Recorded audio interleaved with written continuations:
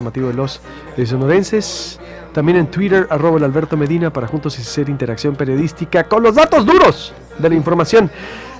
Sergio, Anaya está por ahí, de InfoCajeme. Buenos días. Aquí estamos, buenos días, Luis Alberto. Gracias por estar aquí. Está también por acá José Larrinaga, exvocero de Seguridad. Buenos días, Pepe. Muy buenos días, Luis Alberto. A ver, para interpretar, ¿cómo es que llegamos? Ya escuchamos al procurador, ciudadanos, el alcalde, no sé cuándo va a dar una declaración oficial, no ha salido. ¿Cómo se llegó a esto en Cajeme, entre las ciudades más peligrosas del mundo? Sergio. Bueno, mira, Luis Alberto, primero que nada, la situación se deriva muchas veces del ocultamiento de la realidad por parte de las autoridades. Y te lo digo esto porque al escuchar ahorita al procurador platicando contigo, él estaba dando cifras más bajas, a veces mucho más bajas de lo que realmente ocurrió en Cajeme en los años 2013 y 2014. El número de crímenes perpetrados en este municipio es más alto, es mucho más alto de lo que él dice, y son datos duros que tenemos los periodistas, ¿no? Entonces, yo creo que ya empezamos a fallar cuando las autoridades alguna vez dijeron vamos a bajarle de volumen a todo esto, ¿no? O sea, es más, ¿cuántos datos tienes tú? Porque el procurador exactamente decía que incluso habían bajado. Aquí tengo, por ejemplo, ¿qué datos tienes tú, cotejando? Bueno, dice el procurador que el año 2003 fueron 170. Todos los reporteros contabilizados tenemos alrededor de 189 asesinatos, ¿no? Y claro, es lamentable también estar discutiendo muertos más, muertos menos, cuando lo que importa es que un solo muerto ya es tragedia, ¿no? Obvio. Luego, el año pasado, en el 2014, dice el procurador tuvo 150 muertos, cuando todos tenemos, los más conservadores, tenemos 174 víctimas de esta ola de violencia, ¿no? Entonces, por ahí yo creo que ya las cosas empiezan a patearse. Lo otro, y que no dice el procurador, primero no lo escuché en la parte de la entrevista, es la terrible impunidad de estos asesinatos. La mayor parte de los crímenes no son resueltos ni son detenidos los autores materiales ni intelectuales. Entonces, yo creo que a esta situación se ha llegado principalmente por esa impunidad, no de ahora, sino de siempre. Desde que empezó la ola de violencia en Cajeme y que ha ido subiendo cada año, la mayor parte de los crímenes quedan sin resolver y los autores sin detener. Entonces yo creo que es lo que debe revisar un poquito el procurador, hacer un examen de conciencia respecto a esto, ¿no? Y lo otro, Luis Alberto, el alcalde ya dio declaraciones ayer a mediodía nos dio declaraciones, las llevamos hoy en infocajeme.com, donde reconoce la gravedad de la situación, aunque considera que no es una situación alarmante en el sentido, dice Rogelio Díaz Brown, que no estamos como estuvieron en su momento Tamaulipas, Monterrey, Chihuahua, donde prácticamente se daban batallas campales en el centro de las ciudades, donde se bloqueaban calles, en fin, un caos derivado de la violencia organizada. No se menosprecia por parte del alcalde, pero él dice que tiene confianza en que los operativos conjuntos ayudarán a reducir esta situación. Claro, palabras que a nadie dejan conforme, por supuesto, ¿no? Y más aún, Luis Alberto, más allá de la violencia extrema, de los asesinatos, de los ajustes de cuentas entre grupos de narcotráfico, lo que más padecemos los cajemenses es la delincuencia común, la del día a día, los robos a casas, robos a automóviles, asaltos. Eso es lo más pesado que tenemos en Cajeme. Podrá decirse que 170 y tantos, 180 muertos el año pasado, no son terribles o son muchos, sí, pero la mayor parte de los ciudadanos de lo que se quejan es de los robos, de la violencia del día a día, de la delincuencia que no nos deja descansar en las colonias, a tal grado que ha habido grupos de ciudadanos que se han organizado para ellos, para tener más seguridad, pero por parte de ellos, por parte de los vecinos que se organizan. No quisiera llamarla autodefensas porque luego asociamos esto con lo que sucede en Michoacán. No son autodefensas en ese sentido, pero sí son autodefensas vecinales, donde la gente busca pues ya la manera en que no la golpee tanto la delincuencia común. ¿Sí está surgiendo ese fenómeno? ¿Sí? ¿Bueno? Sí, está surgiendo. ¿En qué ejemplo, por ejemplo? ¿Tipo banda comunal? ¿Cómo es que se está surgiendo? Sí, en algunas colonias, por ejemplo, en Colonia Villa California, que es una zona de clase media, media alta, los vecinos se organizan a través hacen grupos y que a través del WhatsApp se mantienen informados constantemente de lo que esté pasando en su colonia. ¿Pero salen a atacar a los delincuentes o cómo? Para detenerlos, para disuadir o... ¿Cuántos casos se han dado así? Eso es una nota muy importante y que no han aceptado las autoridades. Sí, esto está ocurriendo en algunas colonias donde la gente detiene a los delincuentes. Un caso muy sonado hace unas semanas fue en la colonia Villa Dixon, que también es una zona residencial de clase media alta, donde unos muchachos detuvieron a unos atacantes, a otros dos que los querían atacar, golpear. Los detuvieron y los golpearon de una manera bárbara y los entregaron a la policía.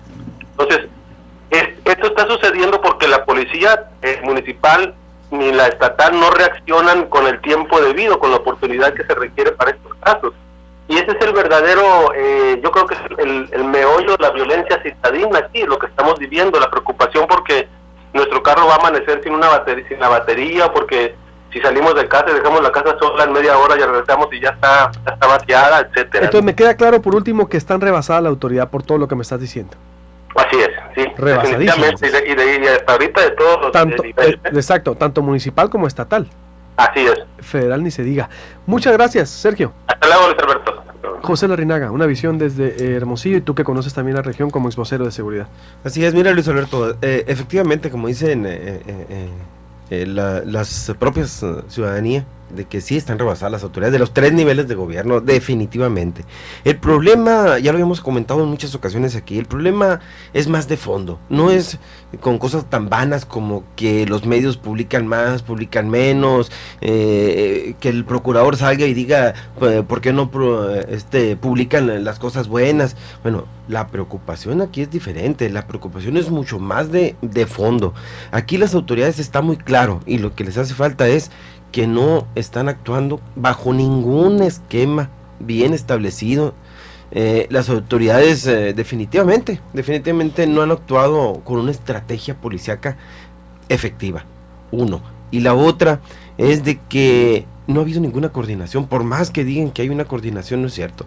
No hay investigación de inteligencia, que eso es la base para que un problema policíaco pueda ser resuelto, obviamente.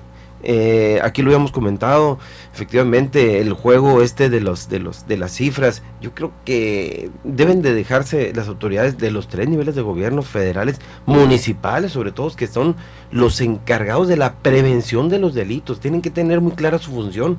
Cada autoridad debe tener muy clara su función. La Policía Estatal Investigadora está para investigar los delitos, las policías municipales están para prevenir, llevar acciones para que los delitos no sucedan, ¿sí? Y eso es en donde les está fallando. Nadie está haciendo su labor. Y obviamente se están viendo rebasados por la delincuencia, ¿no? ¿Por dónde empezar entonces, José? Porque sí, en verdad, digo, se llegó, fíjate, el alcalde dijo, que pues es que no estamos como Tamaulipas, Michoacán, no, pues tampoco estamos como Irak, mira, ni Rusia, digo, ¿no? Es una justificación, perdóname por lo que te voy a decir, pero es una justificación muy tonta, es una justificación que te deja muy claro que no estás haciendo nada con estrategia para poder resolver el problema. Aquí no se está, es lo que comento, no de que los medios no publican, que los medios sí publican, que te doy cifras más bajas. Si los medios de comunicación están documentando con fotos y con hechos que las cifras de ejecutados es mucho mayor a la que te está diciendo una autoridad, pues obviamente ahí vas a sopesar a ver quién está hablando con la verdad. Pero aquí lo que deben de ponerse a trabajar los tres niveles de gobierno es establecer una estrategia efectiva para poder combatir el crimen organizado, que en su modalidad de tráfico de drogas, de armas, y las ejecuciones con características del crimen organizado, para poder resolver el problema. La falta de estrategia policíaca es lo que ha llevado a los niveles que desafortunadamente aparece Ciudad Obregón a nivel mundial. Pues creo que hay mucho trabajo por donde empezar. ¿Para qué les alcanza? Es decir, esta administración, a los estatales y municipales. Yo creo que no deben de esperar mucho. Hablan hace más de una semana que empezaron con un operativo conjunto, que ya limbaron las perezas, porque es una realidad, no estaban trabajando juntos. Estuvieron trabajando en un tiempo, hubo diferencias políticas, que es lo peor que puede sucederle a una ciudadanía, que las autoridades estén juntando, revolviendo la política con la seguridad ciudadana, ¿no? Ese es un error. Y a mí me llama la atención cómo estuvo tan cuestionado el perfil de Apodaca. ¿Cómo es? José Luis Apodaca. ¿Cómo se llama? El director de seguridad de Cajeme. Isaac Apodaca Lauterio. Yo creo que, mira, cuestionado y siguió ahí durante todo el trienio. Es lo que te comento, pues son cuestiones ya políticas, que desafortunadamente las están mezclando y no se deben de mezclar. La autoridad debe de establecer estrategias, debe de trabajar con inteligencia, hacer investigación de inteligencia real, no como lo que están haciendo. La única acción policíaca que se ha visto en Ciudad Obregón y que los ha llevado a que no han detenido a sicarios, que han detenido a personas que con porciones de droga, que son tiradores, pero que en realidad ayer les balearon a un agente federal. Dicen un enfrentamiento, no fue un enfrentamiento, había un reporte de un secuestro de 2 personas, de una privación ilegal de la libertad. En su vida tienen un accidente, llegan los federales y los balean, y ahí está una prueba de que la delincuencia ahí está, ¿no? Entonces, efectivamente, ese tipo de acciones que están llevando, como poner retenes, un sicario no te va a pasar por un retén, olvídalo. Entonces, ¿qué hace falta? Una investigación de inteligencia, que se llegue a fondo con los que están originando este tipo de problemas. Muy bien, te agradezco mucho la información, en verdad, Larrinaga. No, al contrario, estamos a la orden, Luis Alberto, ya sabes. Al contrario, ya me voy antes, a ver, fíjese, ayer lancé yo un tweet para que vea usted cómo aquí las estrategias de Twitter y que nos han funcionado mucho. Yo preguntaba ayer quién iba a ser candidato del PRI.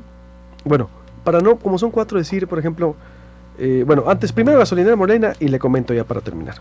Luis Alberto, tengo que informarle a todos nuestros radioescuchas que llegó el gran día en el que Tire Plus y Gasolinera Molina regalarán cambio de aceite y filtro para el automóvil de 5 ganadores. Recuerde que solo Gasolinera Molina le da más gasolina. Si no ha cargado gasolina, este es el momento para que vaya a Reforma y Periférico Norte, y al depositar su ticket en la urna de Gasolinera Molina, ya está participando. Yo soy cliente frecuente y